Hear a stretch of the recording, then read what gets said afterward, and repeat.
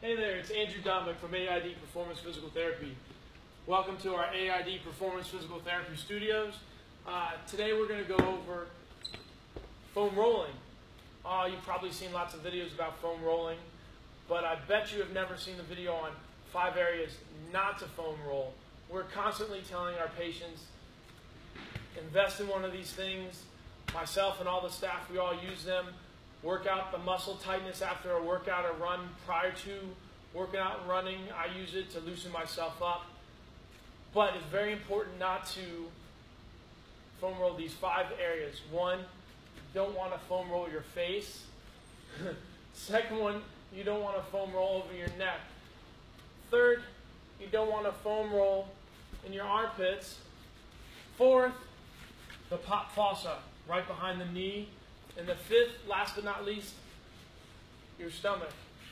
And so one of the reasons you think, well, there's muscles in there, why can't I foam roll all of those areas? Well, 2 reasons.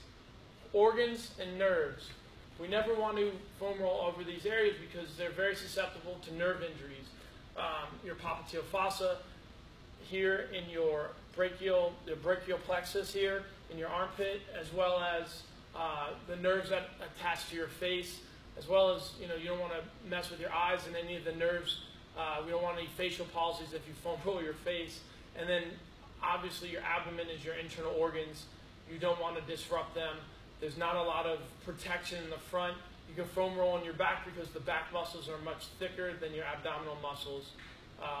So if you have any other questions, feel free to reach out to me at Dombek at AID Performance Physical Therapy. Stop in, give me your questions. I can answer them online or live and in person.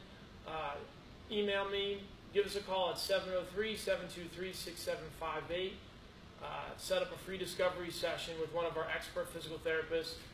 If you've never used a foam roller, why don't you come on in and we'll teach you how to do a foam roll, how to work yourself out.